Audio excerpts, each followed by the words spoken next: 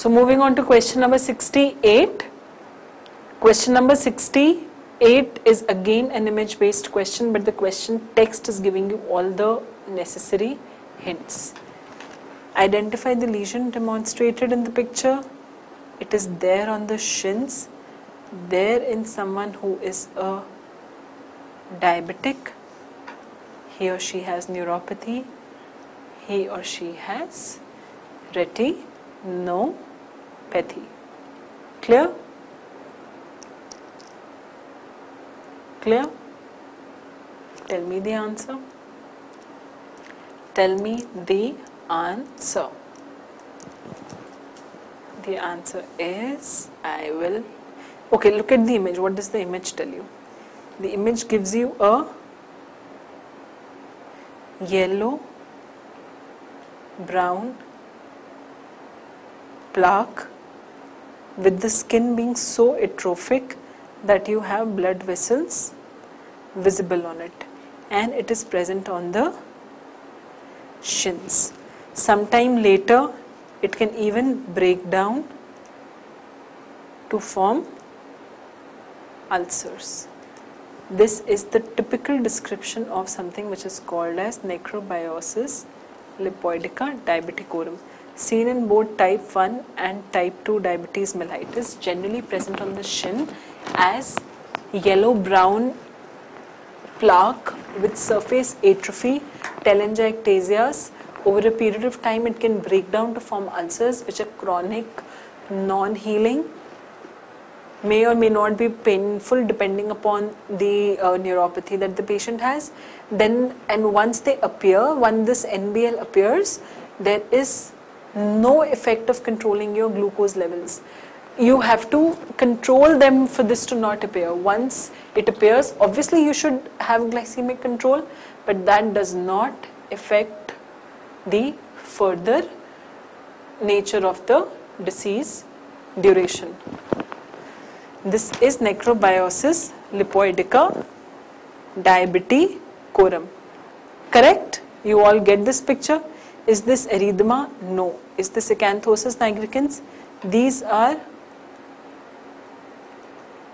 hyperpigmented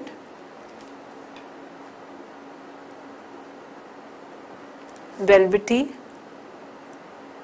plaques, generally on the neck and the flexure areas. These can also be associated with diabetes, metabolic syndrome, insulin resistance, but they are present in the neck or the flexures as hyperpigmented velvety plaque. Granuloma annulare are multiple skin colored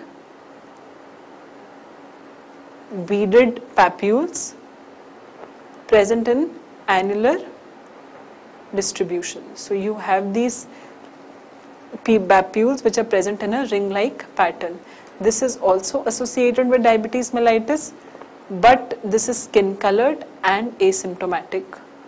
So this is not granuloma annulare, this is this. Clear to everyone? Good.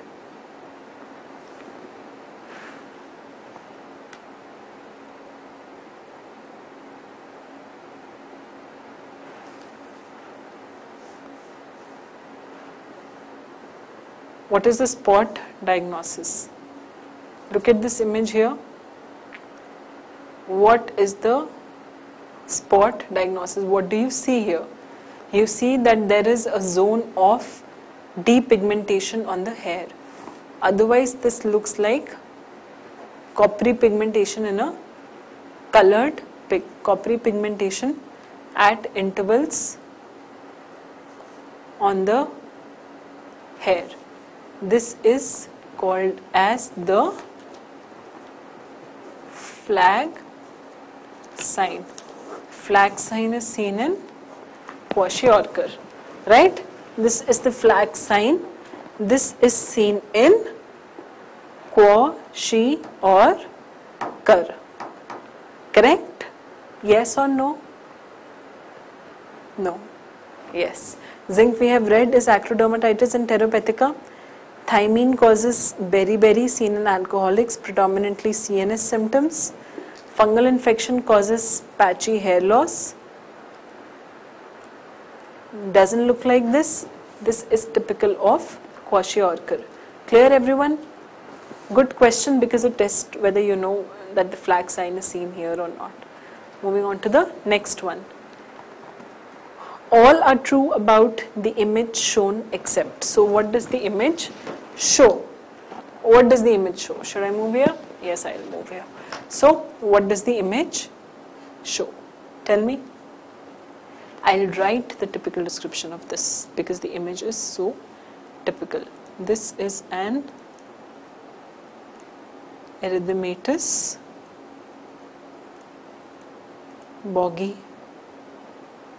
swelling, then it has pustules over it, it has hair loss over it, and if I try to pull the hair, easily pluckable hair. Erythematous boggy swelling, then if I touch it, it is relatively painless. What is the diagnosis? Tell me the diagnosis.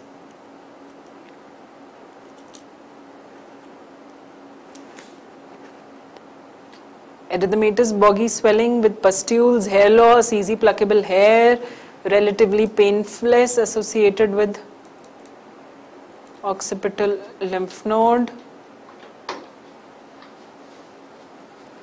What is the diagnosis? Diagnosis is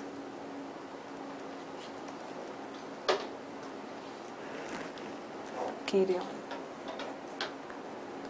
Diagnosis is Chirion. What is Chirion? Chirion is a type of inflammatory tinea capitis. This is a type of inflammatory tinea capitis. All are true except sparse hair, yes. Associated with lymphadenopathy, yes. KH mount will show pseudohyphae. No, KOH mount will not show pseudohyphae.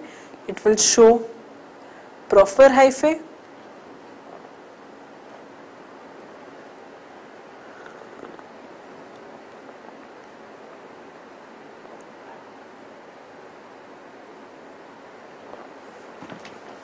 No, this will not show pseudohyphae. This will show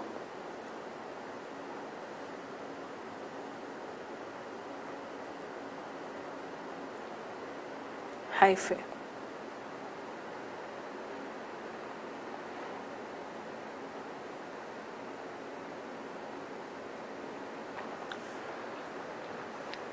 Yes, depending if Microsporum species is causing it, then it can show fluorescence also.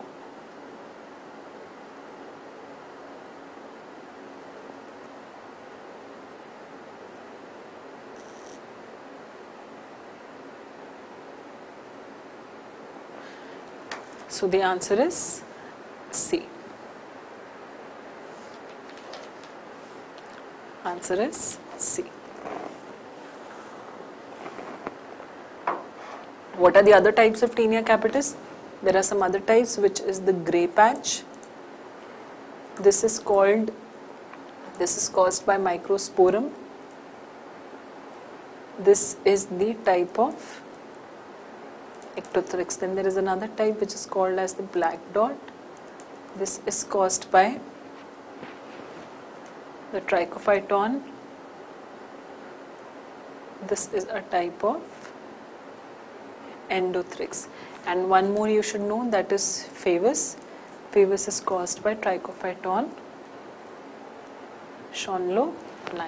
Okay, this is all that you need to know about tinea capitis, and treatment is with griseofulvin, terbinafine or itraconazole. There is no role of solo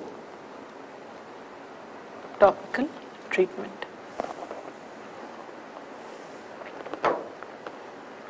Clear?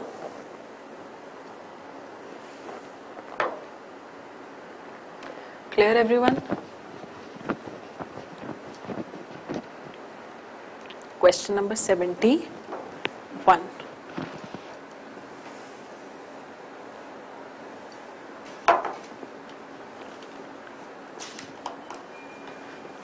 This is talking about a 60-year-old woman.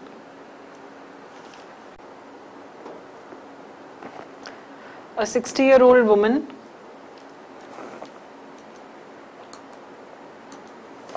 So yes, let's read this question together. What is this question? This question is that of a 60-year-old woman who has the skin lesion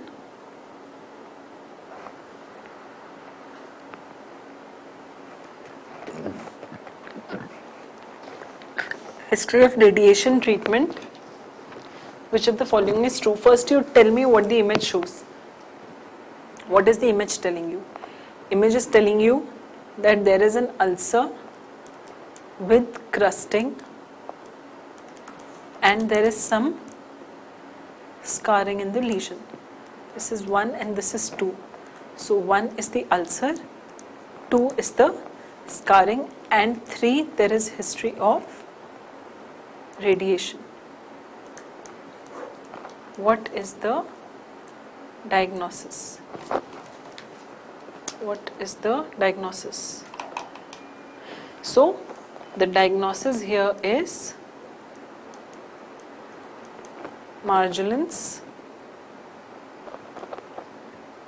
The diagnosis here is,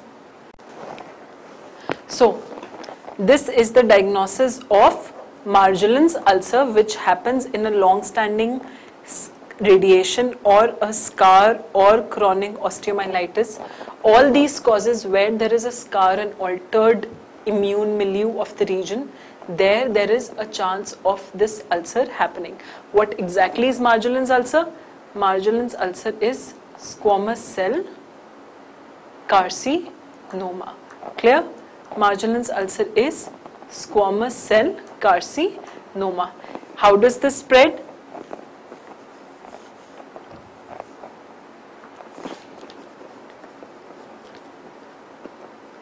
Marjolins ulcer is squamous cell carcinoma. This metastasizes through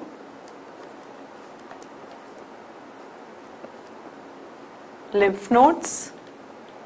This is very malignant, more than the usual SCC. And in the treatment, either you remove it or you do chemotherapy. Radiation doesn't have much role in it.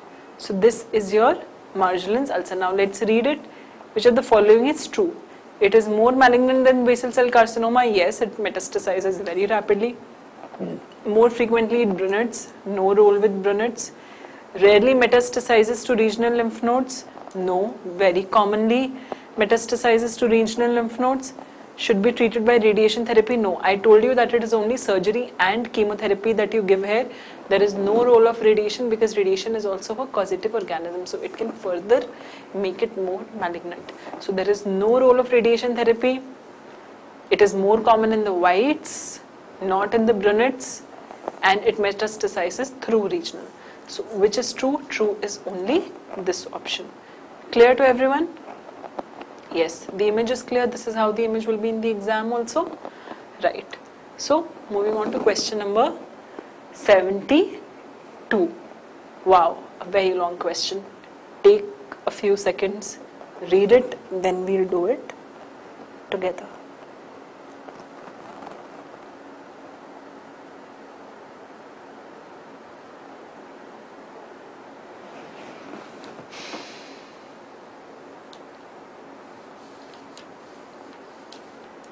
Six months duration, papule, thick adherent scale, border and scar,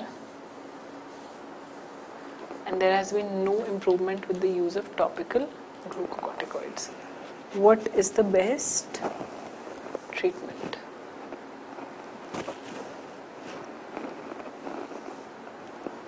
What is the best treatment here?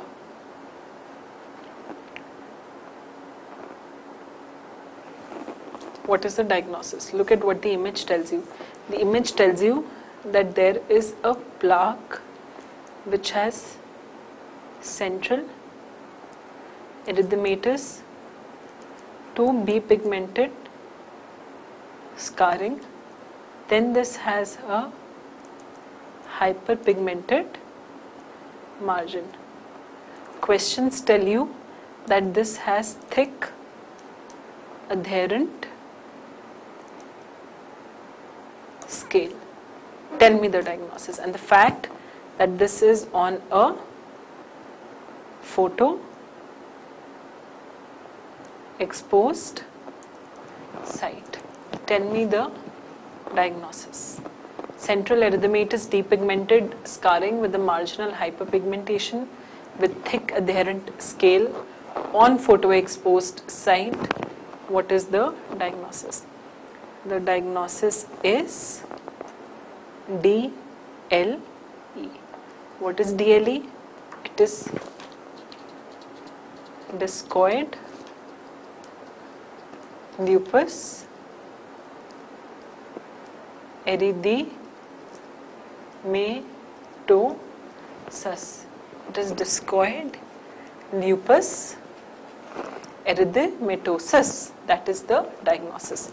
What is this thick adherent scale give you? This gives you the sign which is called as the Tintac sign.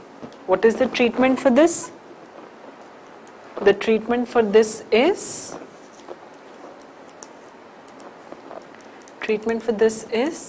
first line is topical steroids. If the patient does not respond to topical steroids, then you go to oral HCQS, which is hydroxychloroquine. That is the aminoquinoline antimalarial. So the next treatment of choice after this is hydroxychloroquine. Azathioprine doesn't have much role. Systemic steroids doesn't have much role. Vitamin E has no role. Only thing is you have to make the diagnosis. Typical lesion of DLE. How typical can it be? Exactly this image I would have shown you had I been teaching you. Exactly this description. Just run your mind a bit. Not vitiligo. Please don't take it as vitiligo. Vitiligo does not have scaling. Even if in the image it looks like vitiligo to you, read the text. It does not have a thick adherent scale. Does not start as a red papule. So please don't confuse it as vitiligo. The answer here is DLE, treatment for which is HCQS. Clear?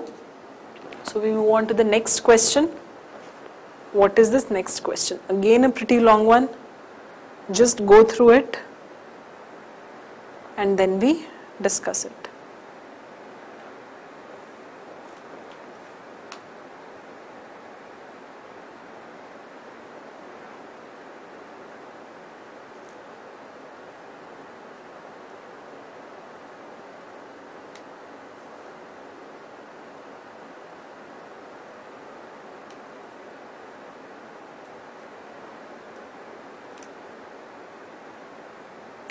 Read the diagnosis.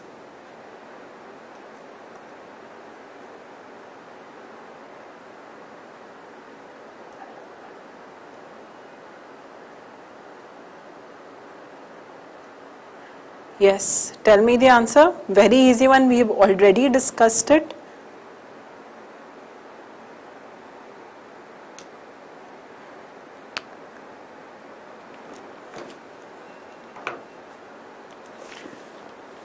Patient picture presents with a 6-hour history of fever.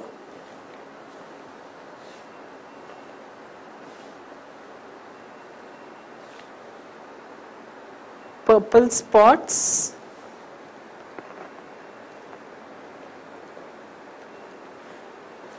Buttocks and legs. Rash spreads rapidly. Patient is now obtunded. What is the diagnosis? Tell me. What is the diagnosis? A simple one, if you know how it looks like.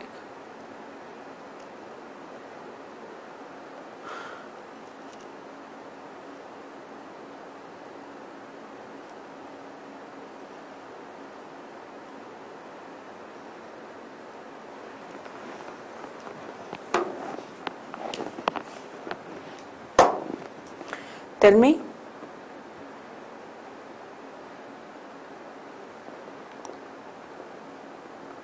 बताओ बताओ भाई.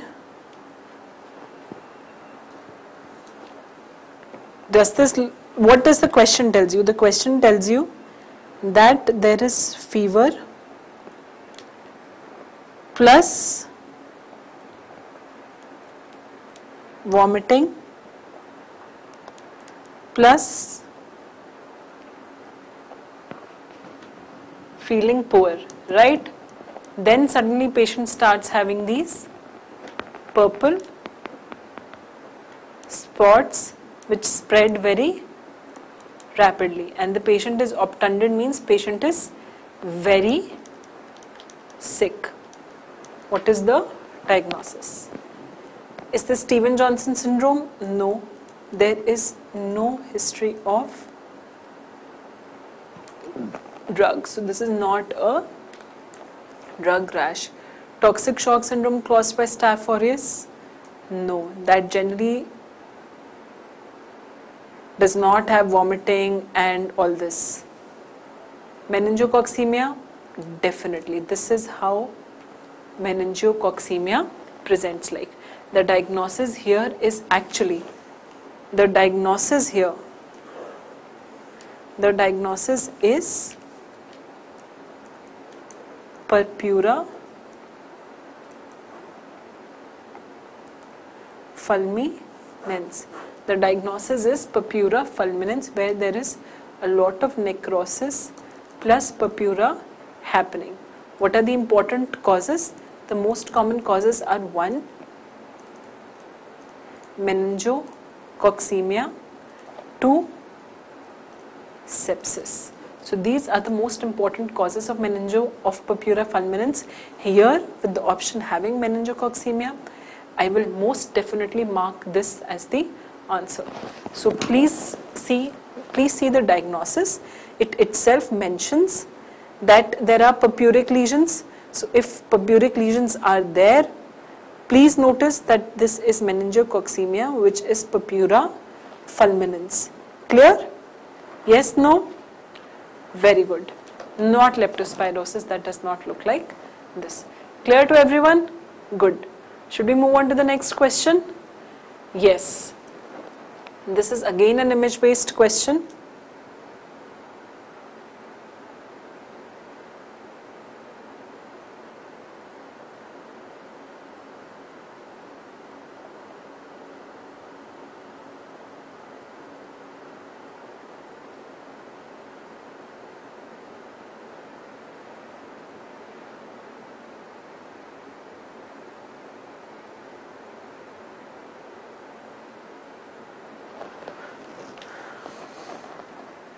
What does this show you? This shows you an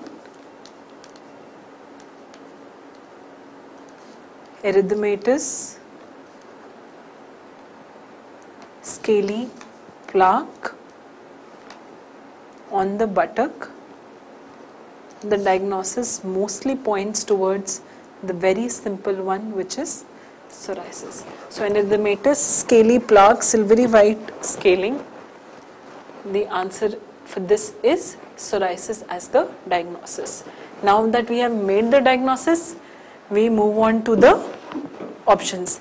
Can it cause premature coronary artery syndrome?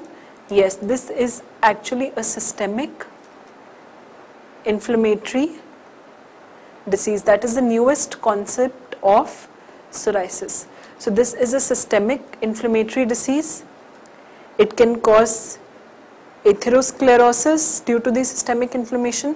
This atherosclerosis can cause your coronary artery disease. Then can it cause arthritis? Yes, it causes the seronegative psoriatic arthritis. Can it be itching? If you ask me, generally psoriasis is non-itchy. Patients don't complain of itching, but sometimes itching can be there. So the answer is all of the above. Important point to remember is coronary artery disease. Psoriasis is a systemic inflammatory disease. Now it is known that it just does not involve the skin only. It causes inflammation in the entire body. Systemic inflammatory disease, which is why if you give methotrexate, it is good because methotrexate is an immunosuppressive. It will not only decrease the inflammation in the skin, it will also decrease the inflammation in the body. So giving methotrexate is also protective against the coronary artery disease in these patients. Identify the picture. Picture is a very, very, very typical lesion of psoriasis. Rest obviously you know. Clear?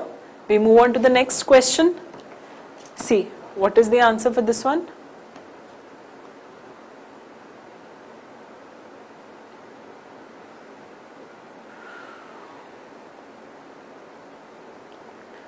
What is the answer to this one?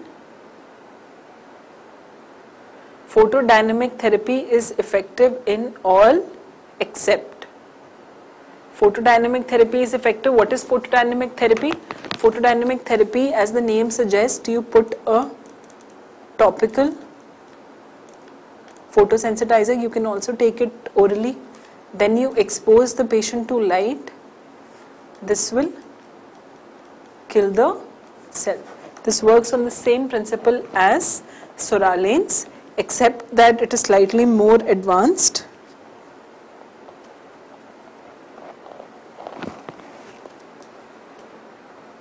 Okay, right? So this is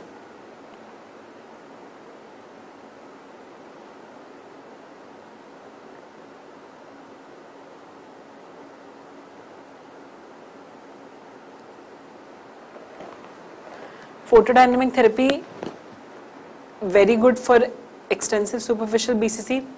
You give oral photosensitizer plus you give light. Patient will respond. Actinic keratosis, very good, patient will respond. Bowen's disease, patient will respond. But radiation treatment for advanced SCC, that has already spread.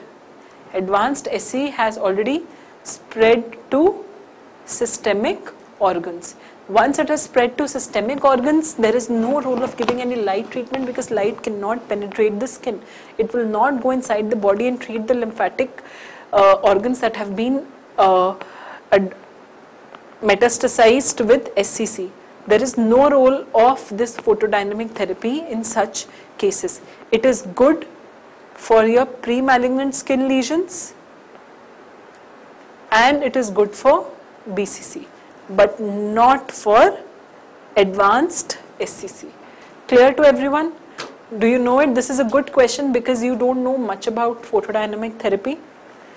Please remember PDT, not just malignancies, it is also used for some other lesions like acne and all, but limit ourselves to here with the tumors only. So moving on to the next question. Question number 76. Read it and then we'll do it together.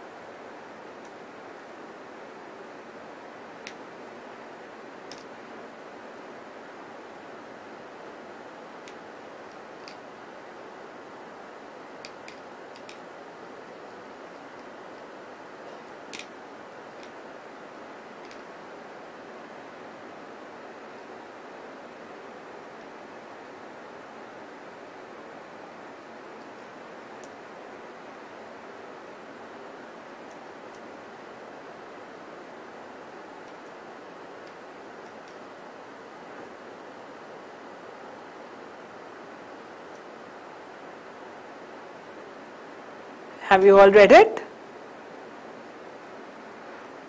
Yes? This is immune-mediated destruction of tissue bearing high concentration of Mycobacterium leprous bacilli. Several months after the initiation of effective therapy, results in cutaneous ulcers. What is the diagnosis? Raynaud's phenomena, no. Placebo, no. Anthrax, no. The answer is Lucio phenomena.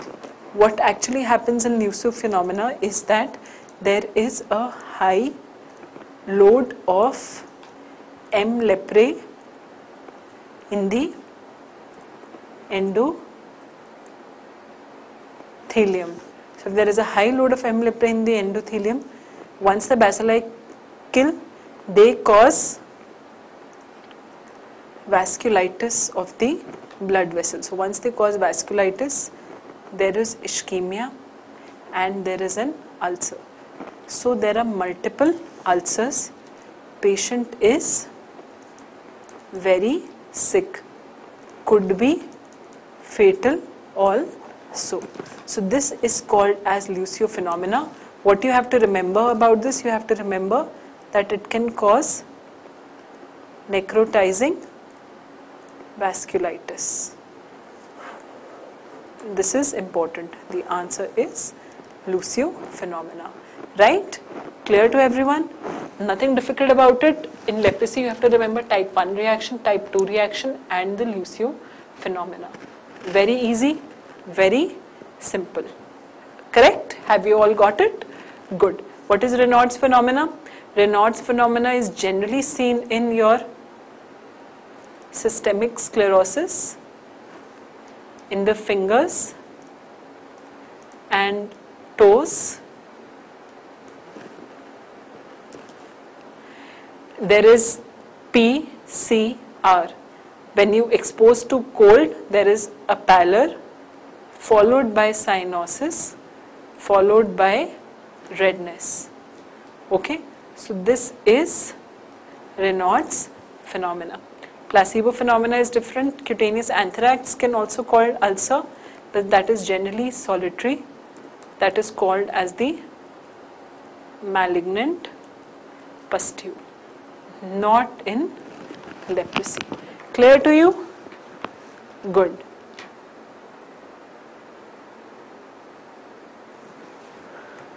Clear? Clear to everyone? Good. We move on to the next question. Yes.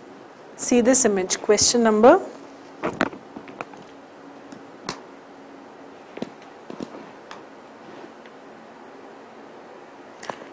See the image. Tell me.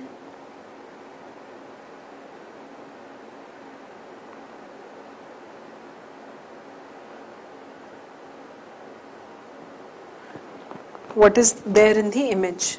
What does this image show you? Have you all seen the image? Yes. In the image there are multiple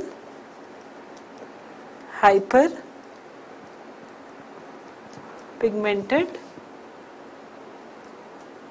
macules present on the cheeks and nose, and this is speckled in distribution, means dot dot dot dot.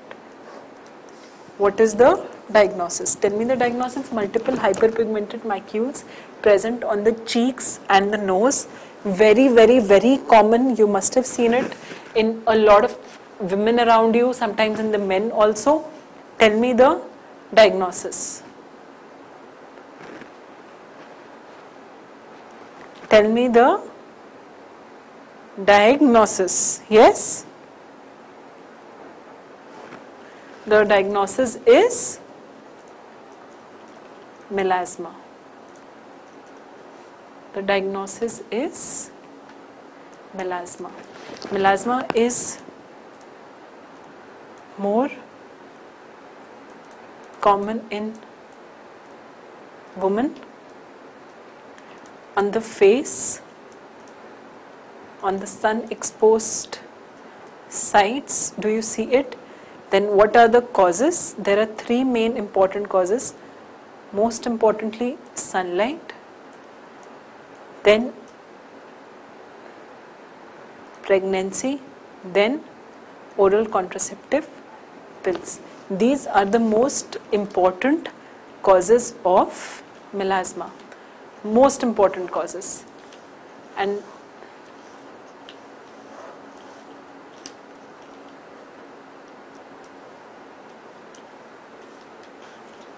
okay, what is the treatment?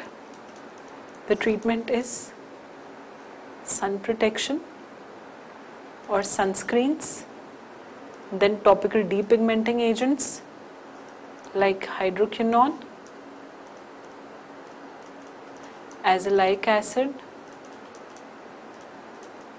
kojic acid, then chemical peels like glycolic acid peels, right? So this is what you need to know about melasma. The image here is a typical image. This is what I would have shown you. Now let's go and read the options. Is it more common in males? No. Is hydroquinone in new treatment? Yes. Can OC pills cause it? Yes. All is true?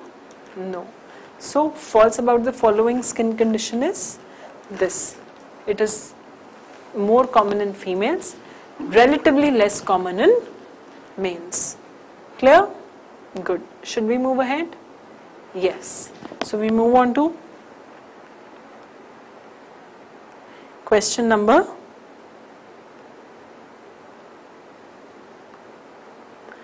78. What does question number 78 talk about? Question number 78 is talking about nail findings. What are the nail findings here? The nail finding here is mesaline. Is mesaline seen in arsenic poisoning? No. Mesaline is seen in lead poisoning. Is pterygium seen in lichen planus? Yes, this is the most pathognomic nail finding. Is onycholysis seen in psoriasis? Yes. Is koilonychia seen in megaloblastic anemia? No. This is seen in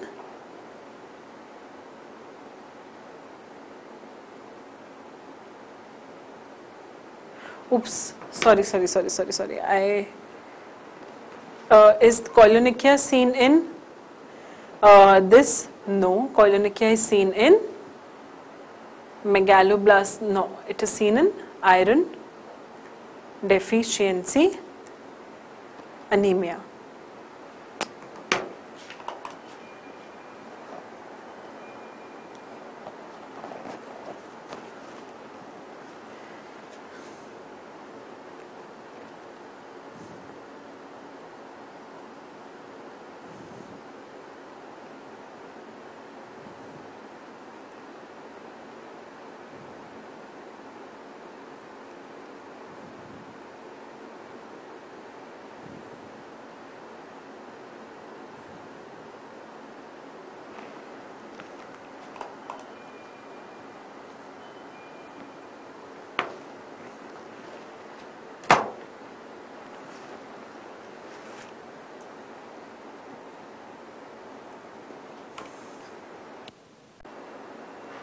So moving on to question number 78. It is a question on the nail. What is the wrong match here? This is what they are asking. So let's go through the matches, right? Mesaline arsenic poisoning. Very correct. These are white bands which appear in the nails due to arsenic deposits. True. Pterygium lichen planus. True. This is rather the most pathognomic finding in nails of LP. Onycholysis psoriasis. Very true. Happens due to the subungual HK in psoriasis. Like this is the nail in normal people. What happens in psoriasis is you have a psoriatic lesion here. So what does that psoriatic lesion do? That psoriatic lesion lifts your nail plate. So here there is onycholysis happening. So this is true.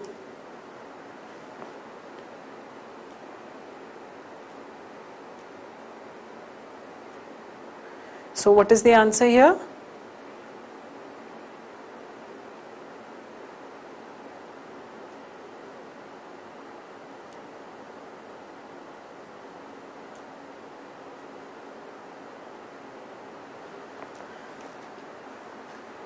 Koilonychia is seen in iron deficiency anemia, not in megaloblastic anemia. So this is the wrong option. This is not the cause of koilonychia. The cause is iron deficiency anemia, not this. So the answer here is koilonychia, right? This is a wrong match. Moving on to the next question. The next question is on diascopy. Diascopy is very helpful in diagnosis of what? What is diascopy? Diascopy is a bedside test where you take a glass slide, press on the lesion to look for a change in the lesion.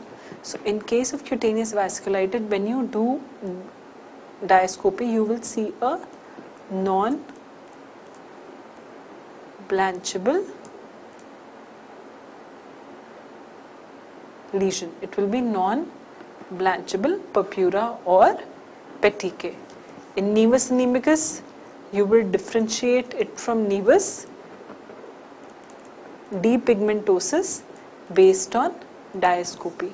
In lupus vulgaris, you will see the apple jelly nodules. So in all these lesions, you will be using diascopy to diagnose them. So in all of above, diascopy is important, and it is also important in your port wine stain where it is non-blanchable. Then it is important to differentiate between a petechiae and purpura. Petechiae will be blanchable. This will be non-blanchable. So diascopy is helpful in all these conditions. You should know what it is. Very, very important. Rather, they will ask you a question on these two findings. These two are very important findings. Right? Yes. Which of the following is a photosensitive disease?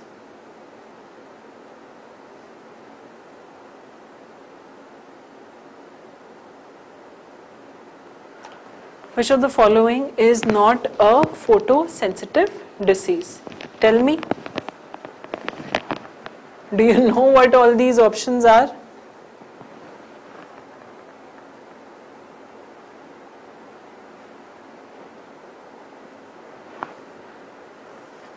Variegate porphyria is a type of porphyria which is photosensitive.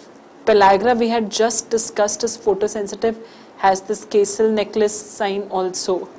Hydroa aestivale is again photosensitive. Gaucher's disease is a storage disorder. This is not photosensitive. So variegate porphyria is, pellagra is, Hydroa aestivale is.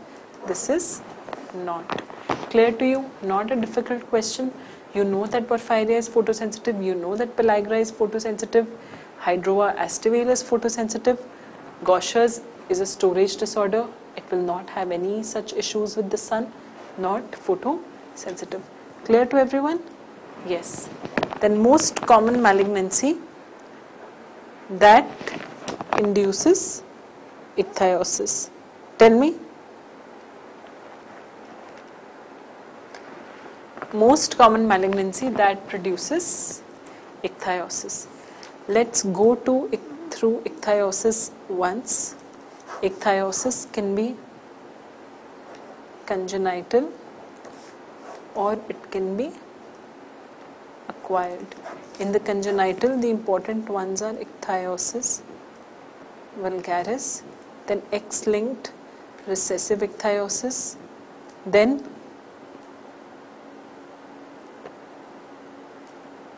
lamellar ichthyosis. These are the major ones that you need to remember. In the acquired causes, the commoner causes are malignancies, then leprosy, then hypothyroidism, and then due to some drugs. What is generally asked to you? They ask you ichthyosis vulgaris. This is autosomal dominant inheritance, defect in chromosome 1. This is X-linked recessive inheritance, defect in steroid sulfatase enzyme. Lamellar ichthyosis, autosomal recessive inheritance, defect in transglutaminase 3 enzyme. In the malignancies, the most common is your Hodgkin's lymphoma. In leprosy, this is due to damage to the sweat glands. In hypothyroidism, this is again due to decreased sweating. In drugs, the most common causes are nicotinic acid, statins, and clofazimine. These are the most common drug causes of ichthyosis. You are generally asked these congenital ichthyosis, very, very important. Then in the acquired malignancy and drugs, these are most commonly asked. Clear to everyone? Good. So, what is the answer here? Most common malignancy that produces ichthyosis is Hodgkin's disease. Mycosis fungoides? No. Kaposi sarcoma? No. Carcinoma breast? No. Moving on to the growth phase of hair. Which one is the growth phase of hair? Let's go through hair cycle. In hair cycle, there is one phase which is anagen, then you have catagen, and then you have telogen. Right? This is the growth phase. Lasts for around 3 to 6 years, and around 80% of the hair are in anagen phase at any time. The root is black, J or hockey stick shaped. Catagen, this is the regression phase, lasts for around 3 weeks. Around 1% of the hair are in catagen phase, and the root starts becoming club shaped. Telogen is the resting phase. Hair will eventually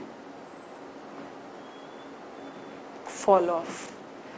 This will last for 3 months, and around 10 to 15% of the hair are in this phase at one time. Here the root is depigmented and club shape. Clear to everyone? Yes, no? Clear? Good. Out of which question is asked on this, this and this. Here, this.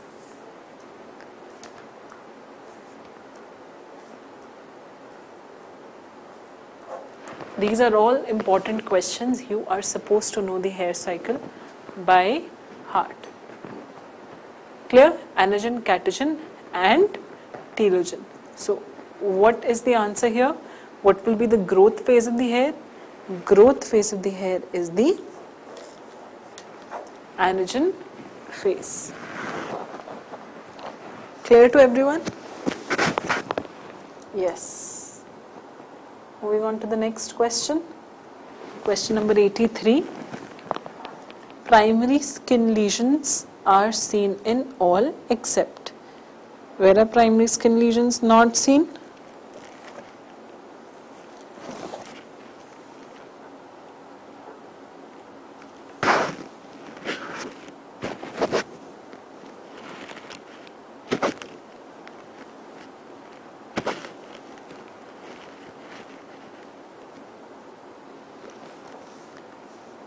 For readers, you have plaques. Psoriasis, you have plaques. Lichen planus, you have papules. This is also a plaque, but this is a secondary change. So Bowen's disease is the answer here. These are all disorders which have a primary lesion, but in Bowen's this is happening due to a secondary change. Bowen's, it is an erythematous plaque with a shiny surface generally present on the legs, and this is a form of SCC in situ. So this is SCC in situ. It's a pre-malignant skin lesion. Clear to everyone? Yes, no? Now you also know what Bowen's disease is? Good. This is a pre-malignant skin lesion, rather it is SCC in situ. You have to know the most common site, which is leg. You have to know that the plaque is erythematous with irregular borders and a shiny surface. Clear? Bowen's disease. Moving on to question number 84. A long one, read it and then we'll discuss it together.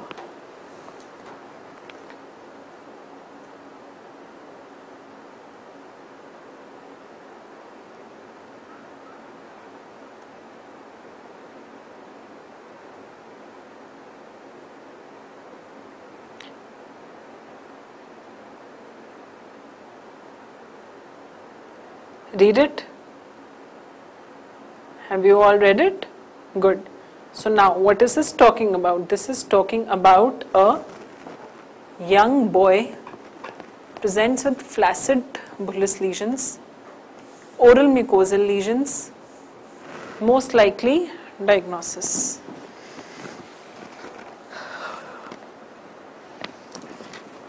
What does flaccid bullae mean? Flaccid bullae in itself gives you the hint that this is a epidermal vesiculobullous disease. Epidermal vesiculobullous disease. Rest of the dermal ones or the subepidermal ones have tense blisters. So if it is a flaccid bulla, then this is a epidermal immunobullous disease. Correct? The patient also have oral mucosal lesions. So an epidermal disorder which has oral mucosal lesions, I have no doubt Matt, my diagnosis is pemphigus vulgaris. There is absolutely no doubt in pemphigus vulgaris being my diagnosis.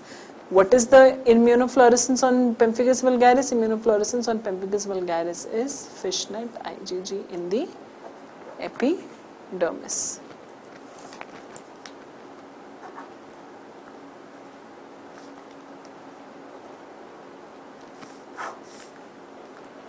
This is an autoimmune vesiculobullous disease.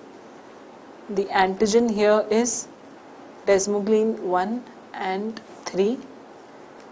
Skin is involved, mucosa is involved. Skin, you have flaccid bullae plus erosions plus oral ulcers. Lesions are more on the upper body. What do you get on histopath? On histopath you get a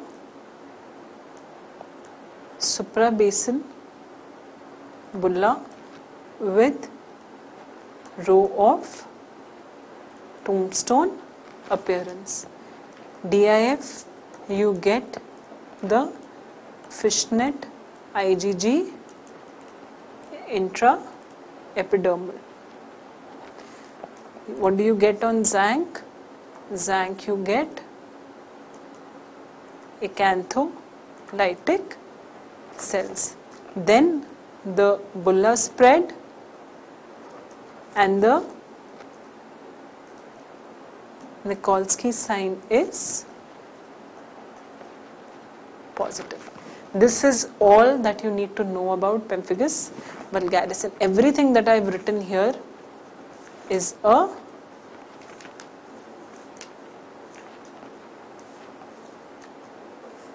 question.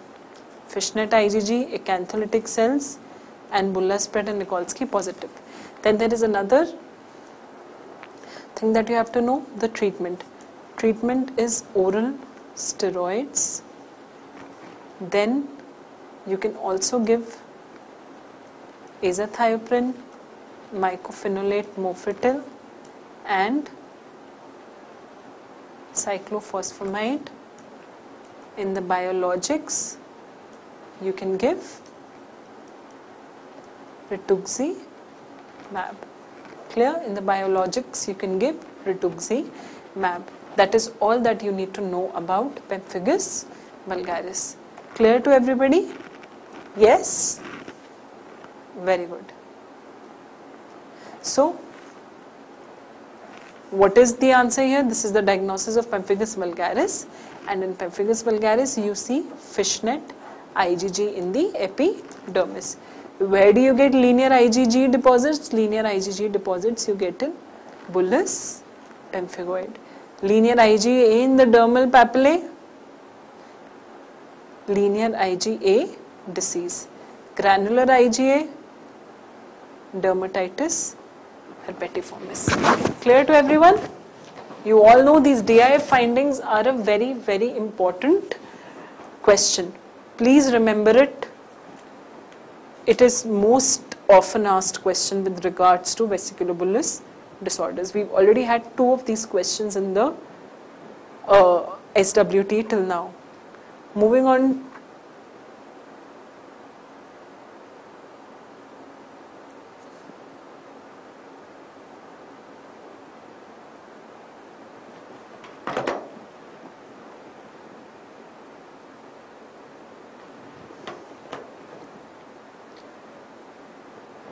Moving on to question number 85. In question number 85, what is the most common pattern of onychomycosis? What is onychomycosis? Tell me.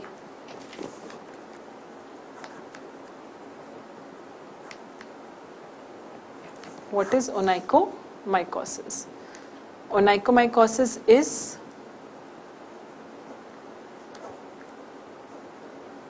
dermatophytic plus non-dermatophytic plus candidial infection of the nail. When we talk about tinea Anguum, then we are talking of only dermatophytic infection of the nail. Right? This is also the most common cause of onychomycosis, in which the most common organism is Trichophyton rubrum. Clear to everyone? Most common organism is Trichophyton rubrum. Now, what are the different types? There are 5 main types.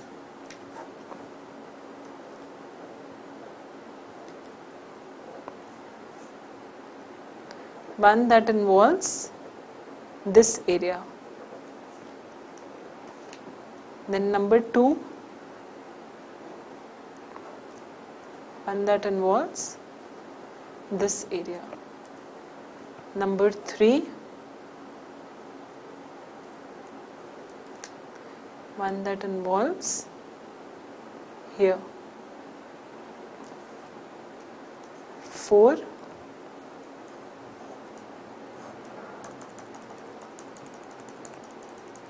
like this, and 5,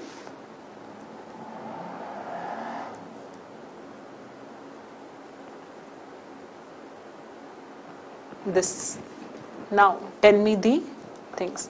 This is distal, lateral, subungual onychomycosis, because this is involving the distal and the lateral borders. Then what is involved? This is proximal subungual onychomycosis. This is deeper infection of the nail plate. This is endonyx. This is the deep infection. This is the superficial infection. So this is superficial white onychomycosis. Yeah. And this is involving the entire nail. So this is total dystrophic onychomycosis, TDO. Important point to remember in this is that DLSO is the most common form.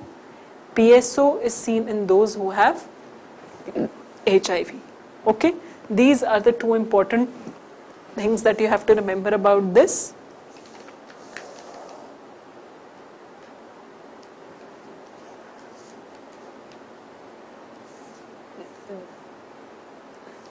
Most common and seen in HIV positive people. Then what are the findings? Findings you see: subungual hyperkeratosis plus onycholysis plus nail plate thickening or discoloration. This is what you see in onychomycosis. Then you make a KOH smear, you see hyphae. Then you can also culture it on SDA medium. Then you treat it. How do you treat it? Fluconazole, itraconazole, or terbinafine, or griseofulvin. These are the major oral treatments, right? Then topical treatment. In the topical treatment you have topical amorolfin and topical cyclopirox 8%, 5%. There are some newer drugs which have recently been FDA approved, that is efinaconazole. These are also topical. And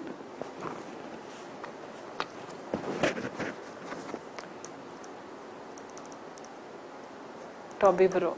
So these are the newer drugs, these are the otherwise used topical drugs, and these are the oral drugs in which itraconazole can be given in pulse form. Clear to everyone? Yes? Good.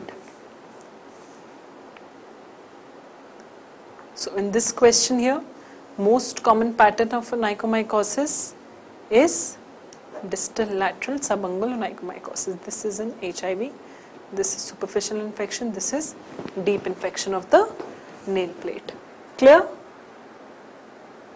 Good. This is just an image that I have put to tell you that this is how onychomycosis looks like.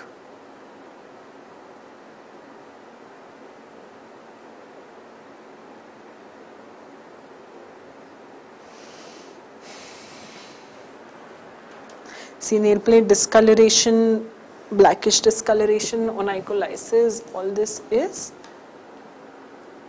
OM. Then what is this? Simple question, nothing much to read in this. M. leprae generation time 11 to 13 days. This is the generation time, but the disease incubation period can be anything from 2 to 13 years. That is very long. So disease incubation is this, but the generation time is this. Clear? Good. Question number 87.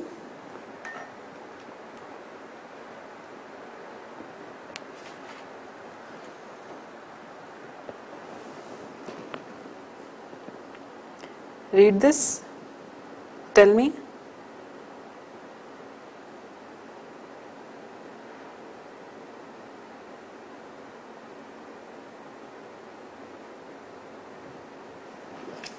Tell me.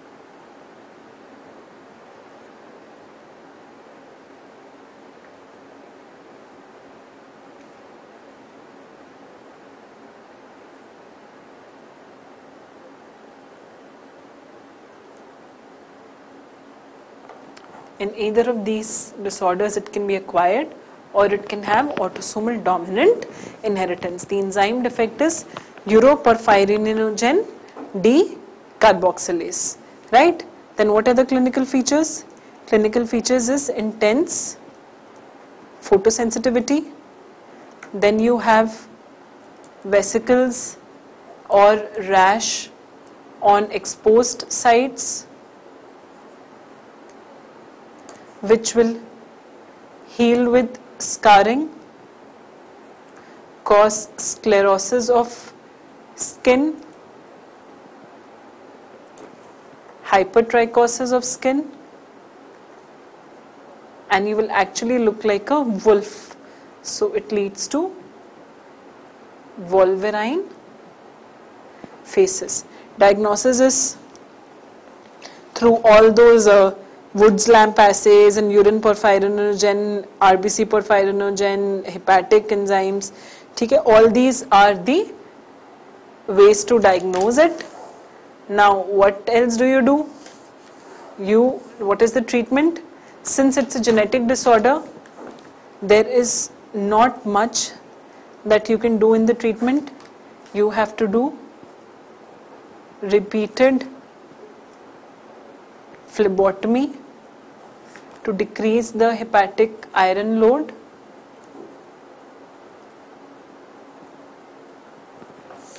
Then you can also give chloroquine in low dose for long term. Out of this, important are the triggers. then photosensitivity, then Wolverine facies, and then treatment. All these are important things, and the fact that this is the most common type of porphyria, because it can come even later in life, at 40 years of age also you can have it. This is the least common type of porphyria?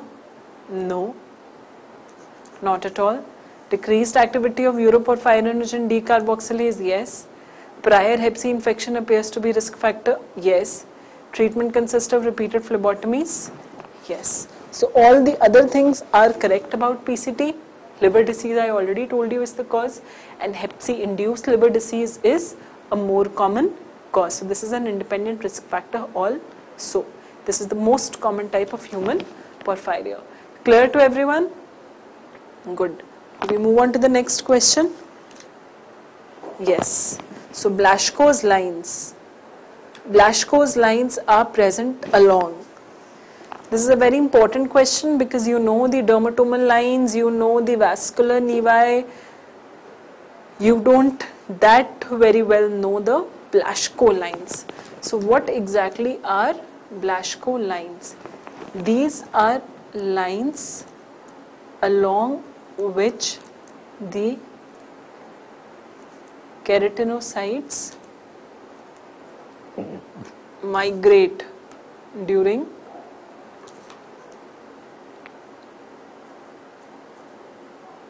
embryogenesis. So these are actually your lines of development. This is independent of the nerves, lymphatics or vessels. It has no role, no connection to how your arteries move, veins move, lymphatics move or even nerves move. Nerves would be the dermatomal pattern or the zosteriform pattern. Lymphatics is the sporotrichoid pattern, but the lines of development is the Blaschkoid pattern. This is the pattern along which all the cutaneous nevus come, because nevus of keratinocyte will come along this Blaschkoid pattern. Clear to everyone? This is an image that I have. This is the Blaschko's lines. Different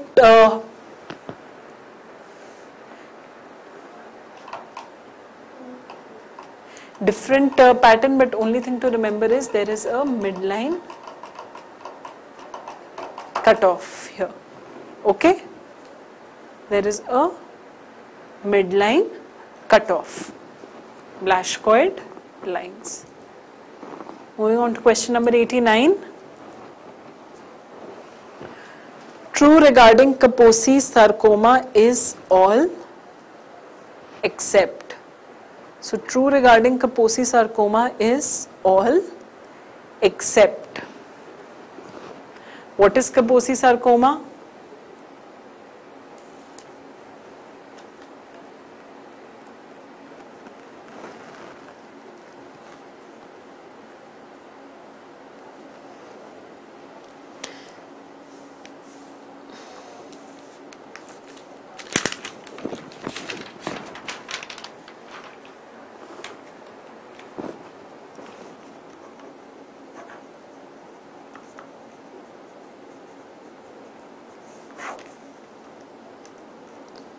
This is a vascular tumor. It is of 4 types. 1, HIV associated. 2, the endemic form. 3, Kaposi sarcoma of immunosuppression. 4, classical KS. As the name suggests, this is seen in HIV infection. This is seen in Africa, in children. This is seen in organ transplant or chemotherapy patients. This is seen in elderly, non-immunosuppressed patients. How does it look like? The clinical feature is that of purple nodules which are otherwise asymptomatic. Patient doesn't complain of any itching, right? Cause, this is associated with HHV8 infection. And in HIV disease, this can happen at any stage irrespective of CD4 count. Okay?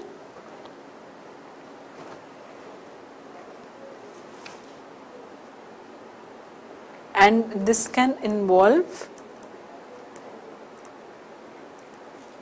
lymph nodes early in the disease, but this is not related to prognosis. It has no prognostic relevance. Clear to everyone? Yes, no? This is all that you need to remember about Kaposi sarcoma. Nothing much in it. Purple nodules, asymptomatic, then the histopath. You have the channels, the vascular endothelial ballooning is there. So this is the histopath, the clinical feature. The lymph node involvement is seen early in the disease, not related to the prognosis. Let's go back to the question. So true regarding Kaposi sarcoma is all except may occur in the presence of normal CD4 count. Yes. HHV8 has been strongly implicated. Yes. Sometimes Koebner phenomena may be seen. Yes. Lymph node involvement suggests worst prognosis. No. This is not related to the prognosis. So the answer here actually becomes D. Right? Clear to everyone? Good.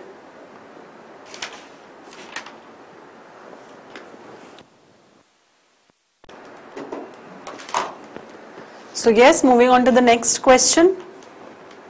Yes, this is the next question. A female patient who presents with diffuse alopecia, no other significant complaint except that she had suffered from typhoid fever 4 months back. What is the diagnosis? This is a very easy question. I'm sure 100% of you will get it right. There is no doubt in it. 100% of you will get it right.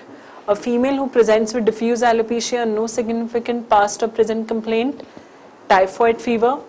What is the most probable diagnosis? Tell me. What is the most probable diagnosis? Let us see. There is something which is called as effluvium. Effluvium means loss of hair. Now, depending on what stage of hair it has affected, it can either be anagen effluvium or it can be telogen effluvium. Anagen effluvium generally happens when there is a sudden arrest of hair growth and they immediately fall off. So patient has a short duration between the trigger and the hair loss. What is the most important trigger? Most important trigger is chemotherapy. You see a patient of chemotherapy, the moment you start chemotherapy, within a few days his hair will start falling because the anchorage of the anagen is suddenly lost, sudden arrest, hair fall off. There is loss of anchorage, immediate fall of hair. In telogen, there are two types of telogen, acute and chronic. So in acute telogen, there is a trigger.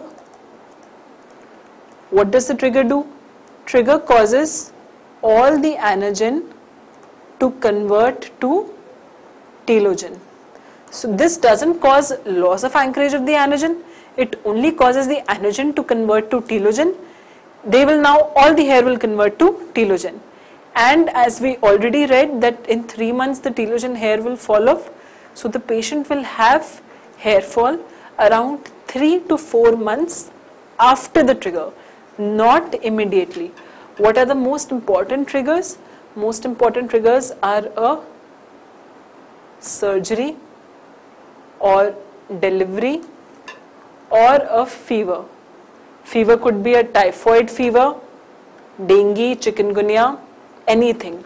So these are the triggers: measles, dengue, chikungunya, typhoid. These are all important sudden systemic illnesses which will lead to this trigger, and the patient will have hair fall 3 months after that fever, not immediately. Here it will be immediate. And chronic telogen effluvium is long-term exposure to the trigger will keep converting anagen into telogen, and there will be a continuous hair fall. Here the most common triggers are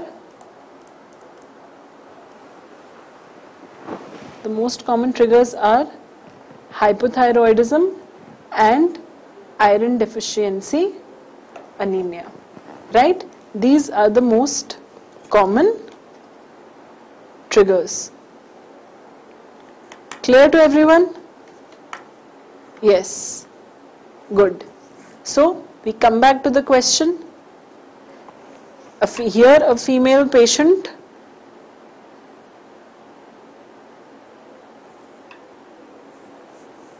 with diffuse alopecia, she has typhoid 4 years back. What is the diagnosis? Diagnosis is telogen effluvium. Anagen effluvium we've already read will come with chemotherapy. Alopecia areata will be a patchy hair loss. This is autoimmune in etiology. Androgenetic alopecia will be patterned, not just a diffuse alopecia. This will be patterned at specific location. Here the answer is telogen effluvium. Clear to everyone? Good. And this is self-limiting.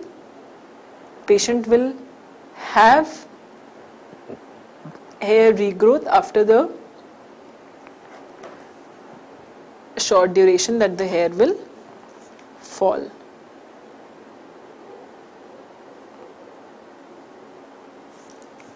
Now moving on to the next question. Next question is this: what is idiopathic guttate hypomelanosis? Idiopathic guttate hypomelanosis. This is, you must not have heard of it. It is a relatively common condition. Like, it is so common that you put 5 elderly people in front of me and at least 2 of them, rather 3 of them might also have it on their legs. It is that common. What is this? This is actually porcelain white depressed macules that appear on the anterior surface of legs and forearms in elderly patients mostly. They are idiopathic, no cause, and they cause no harm to the patient. So in idiopathic guttate hypomelanosis, the treatment is, there is no treatment, as we've already read. This is seen here because it has some relation to solar damage. Clear to everyone? Yes. Moving on to the next question. Moving on to the next question. So moving on to the next question. Question number 92. Scholl sign is seen in. Scholl sign is seen in which of these? A very simple question, but a very important question. This is seen in something which is called as dermatomyositis, right? This is seen in dermatomyositis. What do you have in this? You have skin rash plus muscle inflammation. So you have skin rash, muscle inflammation. What are the skin rashes? You have photosensitivity, heliotrope rash, Gottron's papules, Gottron erythema, Scholl sign, Holster sign,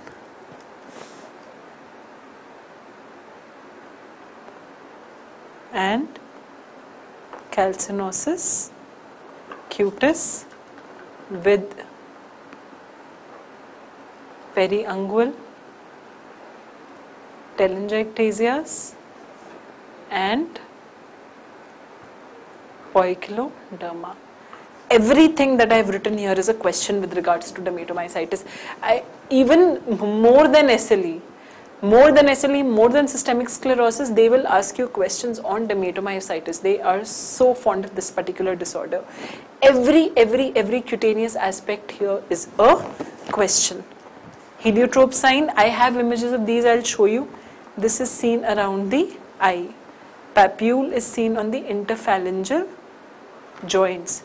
Erythema is again seen on the hands. Scholl sign is seen on the back and arm in the distribution of you wearing a shawl. Holster is seen in the lateral thigh. You know those old times, that revolver they used to put in a band. So where the revolver sets, which is the lateral thigh and the flank, it is Holster sign.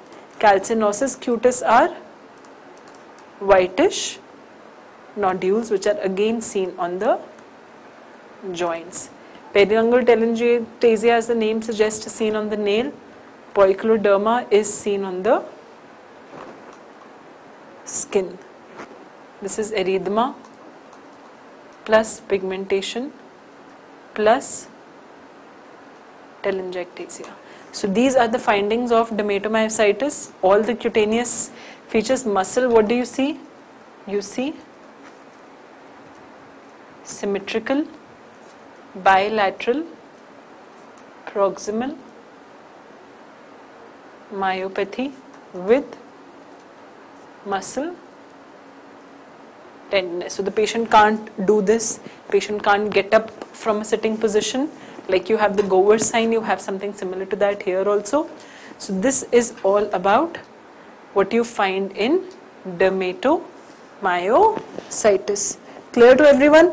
Should I move to the images? See these images. This is your Gottron's papules. These are the papules which are present on the interphalangeal joints. Then this is the Scholl sign that is asked in the question. These are all other photosensitivity rashes. And this is periorbital erythema and edema.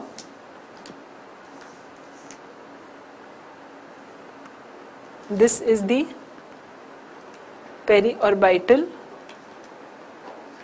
erythema and edema. What was this sign? We've just read this. This is your heliotrope rash. Very, very important question. Very commonly asked. Heliotrope rash. Then, do you see this linear erythema? This is the Gottron's erythema. This is again linear erythema, Gottron's erythema. In the muscle, I already told you, then you have the serology, you have the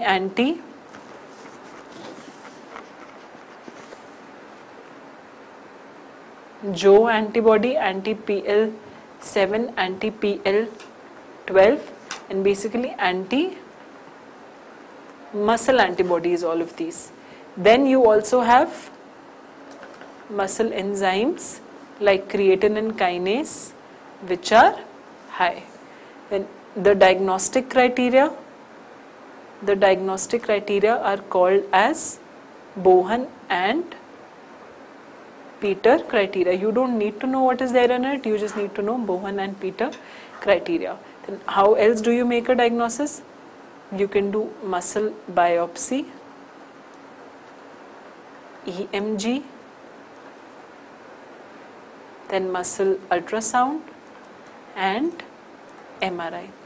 These will all show evidence of muscle inflammation.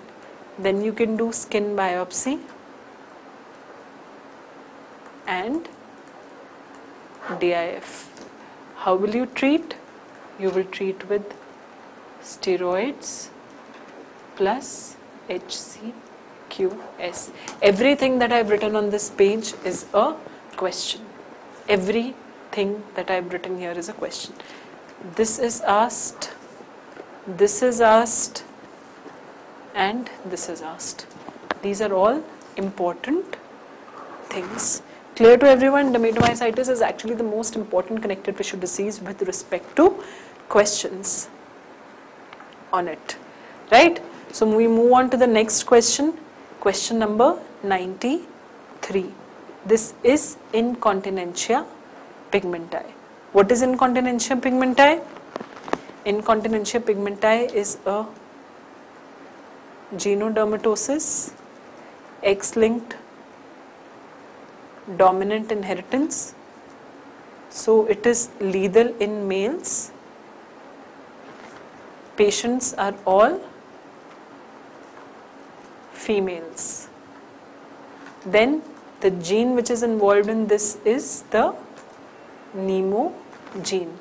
This can involve skin plus CNS plus eye. Okay? This can involve skin, CNS and eye.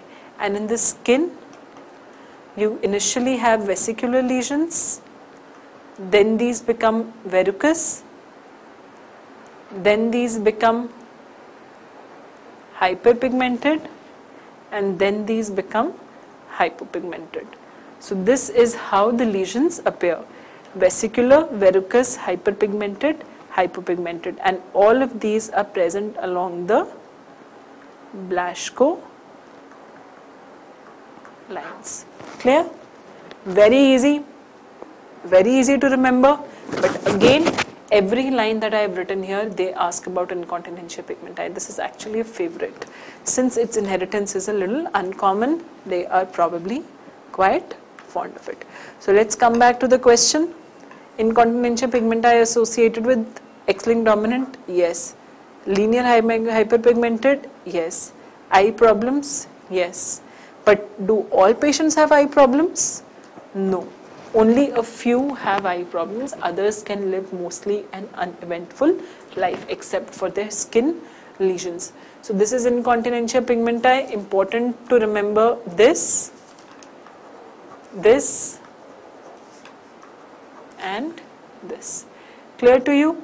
I have some images to show. See, these are the linear hyperpigmented lesions which are present along the lines. There is a midline cutoff. I told you that in Blaschkoid lesions there is a midline cutoff. Here also there is a midline cutoff. This is incontinentia pigmenti. There is no cure for it. Maybe in future there might be gene therapy. As of now, there is nothing we can do for these patients. Moving on to the next question. Scleroderma is associated with. What is scleroderma associated with? Tell me.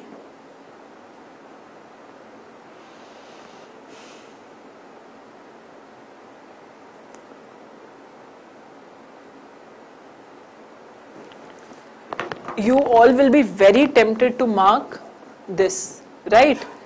We've all read of scleroderma. Oh, maybe these people have made a spelling mistake. They were actually wanting to write scleroderma. So scleroderma is PSS. But no, this is not a spelling mistake. This is actually scleroderma. What this is scleroderma. This is scleroderma. This is also binding down of skin, but this is binding down of skin different from that. This is scleroderma. Most important causes is diabetes, then streptococcal infection, then there are multiple other causes. If you call it scleroderma, good enough, but you can also call it pseudo scleroderma, because this looks like scleroderma, but this is not actually scleroderma. Scleroderma is the systemic form, the autoimmune disease. Here only skin is involved. There is no systemic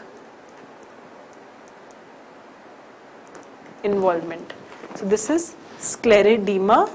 When it is associated with diabetes, then it is called as scleroderma diabeticorum. Clear to everyone? A difficult question since you don't read it that commonly, but I'm sure you can manage now. Moving on to the next question. True about stratum lucidum is. Very important, stratum lucidum.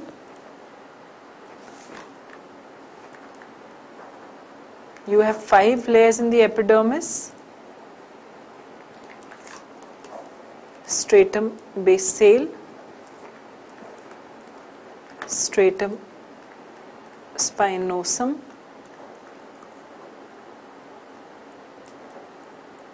granulosum, lucidium, and stratum corneum, out of which basale is the other name is germinativum. This actually divides to form all the rest layers. This is the prickle cell layer. This is the granular layer. This is rich in keratohyalin granules and odorant bodies. This is only present in palms and soles. Corneum is the dead layer. It is anucleate and it is the last layer to form. So these are some important points about all these layers, out of which our question regards to stratum lucidium. So as you see, this is sandwiched between these two. So this is sandwiched between stratum. So is this sandwiched between spinosum and granulosum? No. Does this contain degenerated cells? Yes, because this is actually a transition from the living cells in the stratum granulosum to absolutely dead cells in the stratum corneum. So these are actually transitional cells from living to non-living. These contain hair follicle? No. Prickle cell? No. That is stratum spinosum. So the answer here is this. Clear to you all? Yes? Good. Very important because they actually confuse you between the sandwiching layers. Moving on to the next question. Zank cell. What actually is a Zank cell? What is a Zank cell? Zank smear is generally made in disorders which are containing vesicles and bullae. When you make it in the pemphigus group of disorder, the acantholytic cells are seen in it. When you make it from the herpes or the varicella group of disorder, then you see multinucleate giant cells. So when you see it in the pemphigus, you see the acantholytic cells. When you see in the herpes, then you see multinucleate giant cells. What is the stain that is used here? Stain used is Giemsa smear. Clear to you?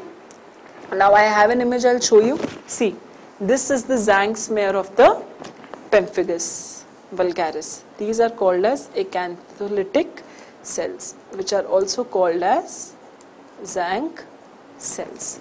These, otherwise a squam in the skin is like this. When it separates from different cell, it attains the configuration of the lowest surface tension, so it becomes round. These cells are round with a large nucleus. These are your acantholytic or Zank cells. Where are these derived from? They are derived from the epidermal cells. So what actually are the epidermal cells? Epidermal cells are actually your keratinocytes. So your Zank cells are actually keratinocytes. These are seen in the pemphigus group of disorder. There is a vesicle. You rupture the vesicle, scrape the base, put it on a slide, stain with Giemsa, look in the microscope. So what do you look in the microscope? You look for acantholytic cells. These are the separated keratinocytes which were floating in the vesicle. Although these are acantholytic cells, although these are Zank cells, but what are they actually? They are actually derived from the stratum spinosum. They are keratinocytes. Clear to you? Yes. Then I told you the herpes. In the herpetic infections also you make a Zank smear. There what you see is multinucleate giant cells. This is also a very important question. Always remember, in genital herpes, oral herpes or chickenpox or herpes zoster, you do a Zank smear, you look for multinucleate giant cells. Clear? This is a type of cytology. It is a type of cytology smear. That is also asked. You are studying the cells. Then what is a normal turnover rate of the epidermis? What is the normal turnover rate of the epidermis? Normal turnover rate of the epidermis is 4 weeks.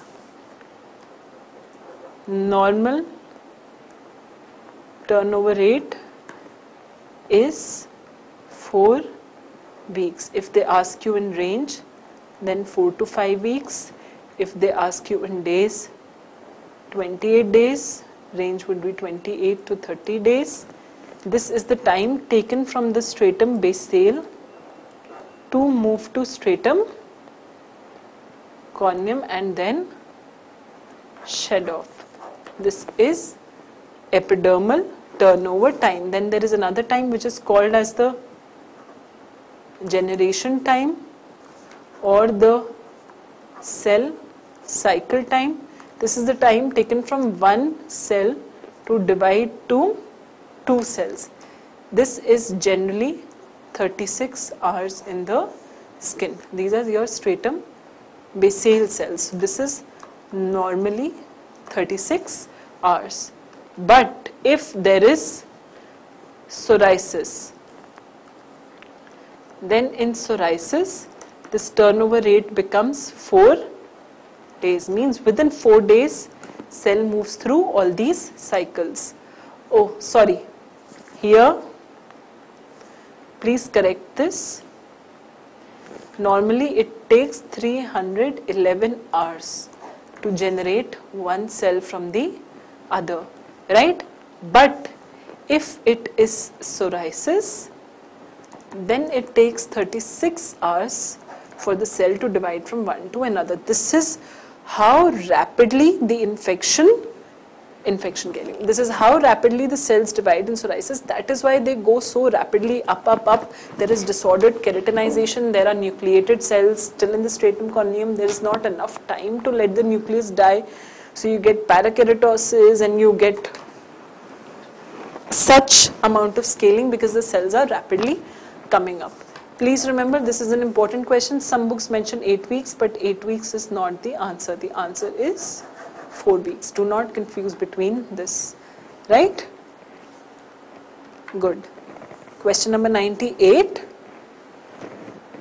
Wow, we are reaching the end of this SWT. All of the following statements are true about the disease where the following rash is noted.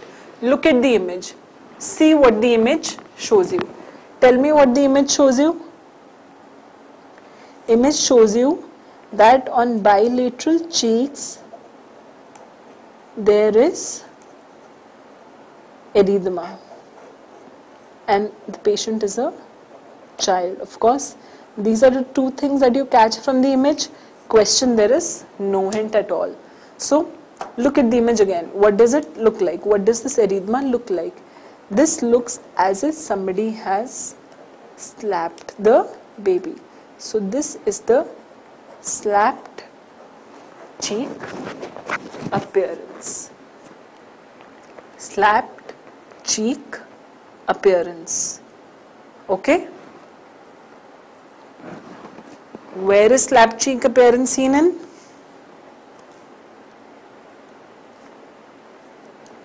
Slapped cheek appearance is seen in a disease which is called as erythema infectiosum. This is caused by parvovirus B19.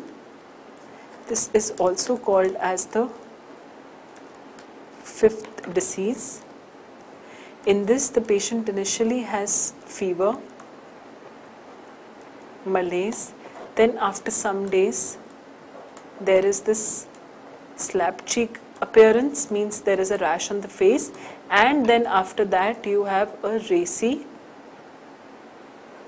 lacy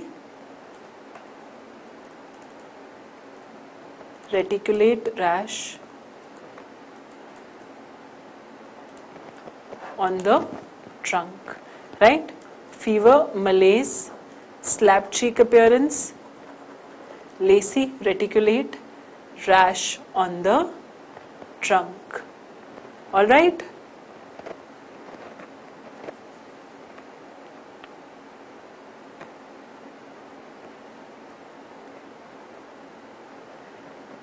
It is a self-limiting disorder. You need to do nothing to treat it.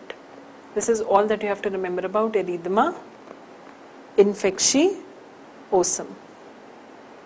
So when we come to this question, slapped cheek we've already seen. We already know that this is erythema infectiosum. We already know it's caused by parvovirus B19.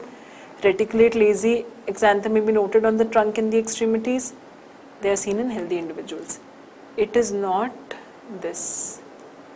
This is not the answer. Roseola infantum is different. Okay?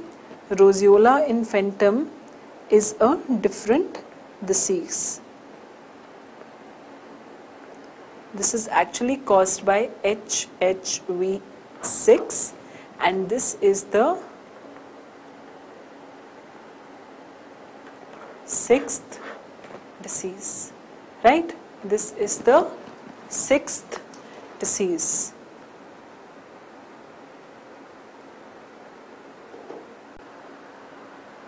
Moving on to the next question, question number 99. Identify the procedures shown in the illustration. What does this image show you? See what it shows you. This shows you a scalpel, right? This shows you a scalpel